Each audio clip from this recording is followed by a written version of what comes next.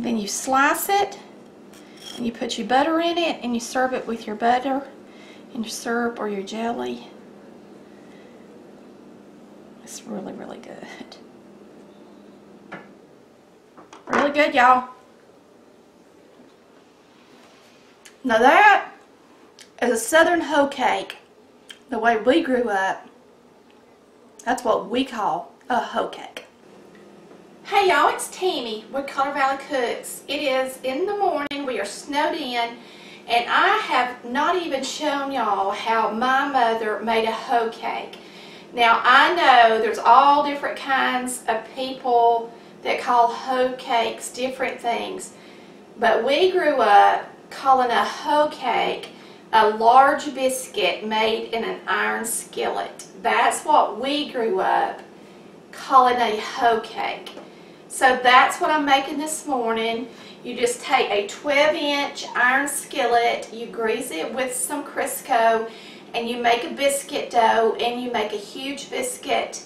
And we like to serve it with gravy, but we're all out of milk and we're snowed in, so we're going to have it with some butter and honey and table syrup this morning.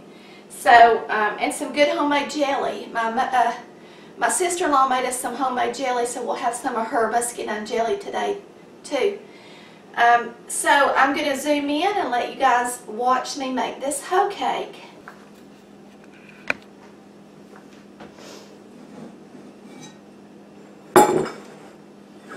Okay, I like to use self-rising flour. You can use all-purpose if you want to, but this is just what I like to do, okay, because it's easier. You don't have to put stuff in it.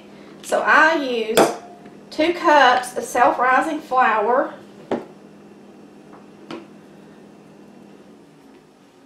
My power is flickering, y'all, but my camera is on battery mode, so that's good. I'm going to put in a pinch of soda. Now, we're going to use, you use a 1/4 cup of shortening, but now I'm going to put in some butter as well, just to make it good this morning. You don't have to do this, but when I do that, I like to grate it. So let's go ahead and just add a little bit of shortening. So I'm just going to add about 1/8 cup of shortening, and I'm going to cut that in first, because when I grate my butter in, I won't cut it in. I'll just grate it in and mix it up. So you're going to put a little bit of shortening in there, about 1/8 of a cup.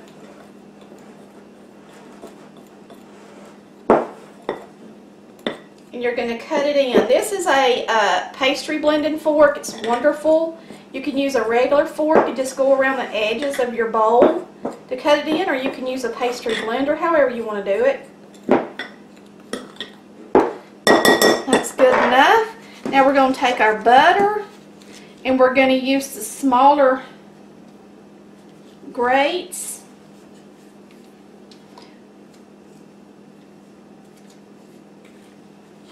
I'm going to use this size. Let me see if this is going to work. Yeah. And I'm going to grate this butter. I'm going to grate several tablespoons, probably about 3 tablespoons at least. 3 or 4 will be good. It'll just make it delicious.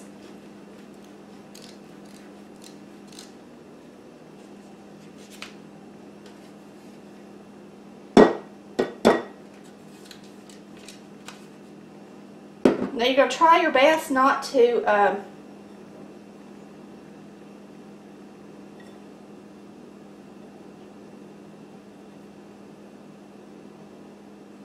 mash it up too much.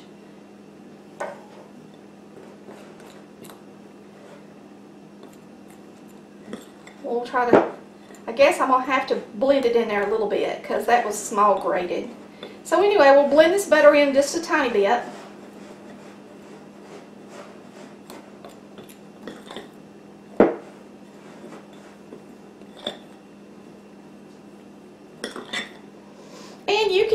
Crisco like Mom always did.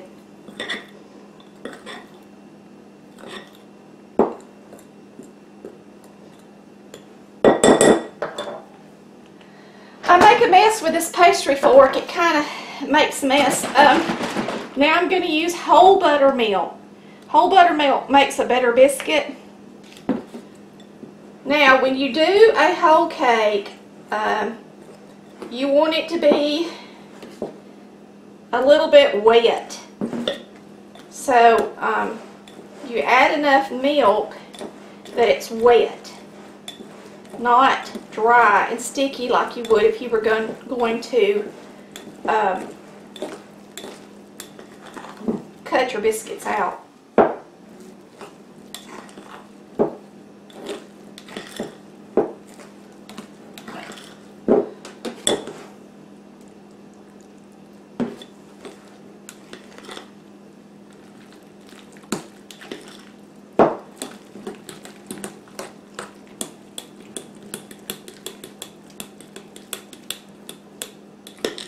About right.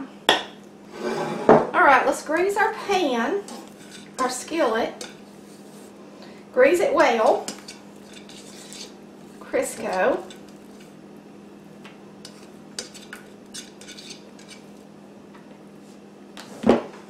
Put your biscuit dough in it.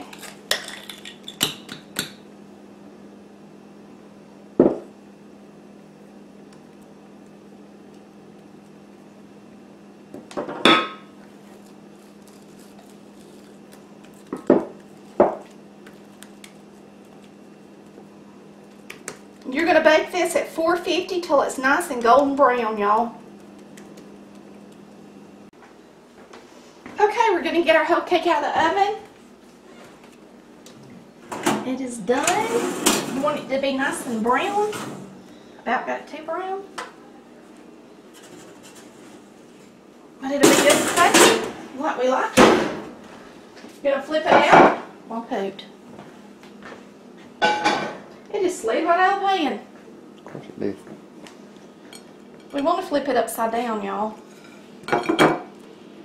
Okay? And then you're going to serve it and cut it like you do cornbread.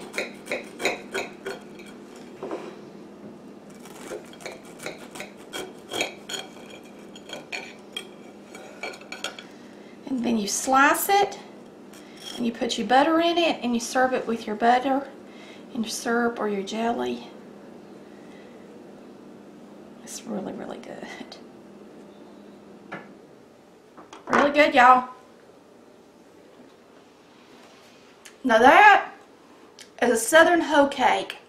The way we grew up, that's what we call a hoe cake. Thanks for watching Color Valley Cooks. Good morning. Bye.